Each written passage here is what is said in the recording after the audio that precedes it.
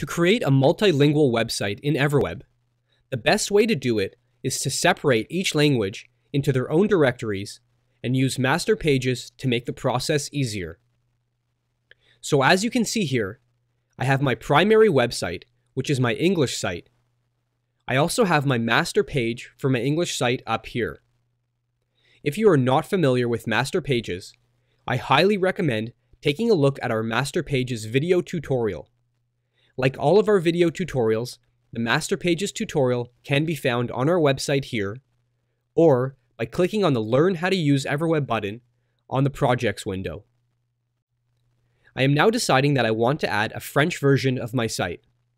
The first thing I am going to do is set up the French master page.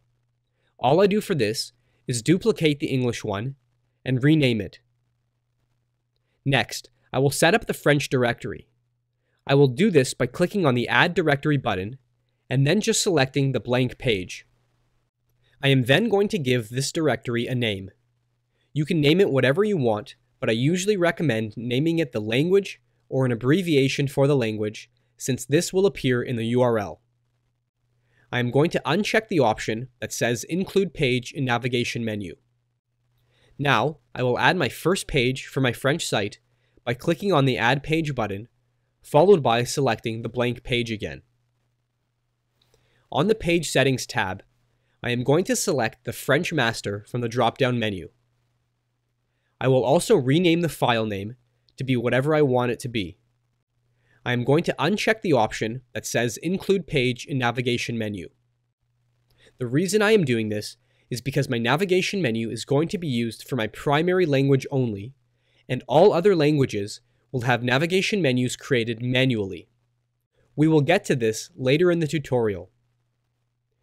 Okay, so now I am ready to add whatever I want to the home page of my French site. When that is done, I can continue and add all other pages for the site. I have now finished my French site. You will notice that the navigation menu seen on the French site is in English. Let's correct this.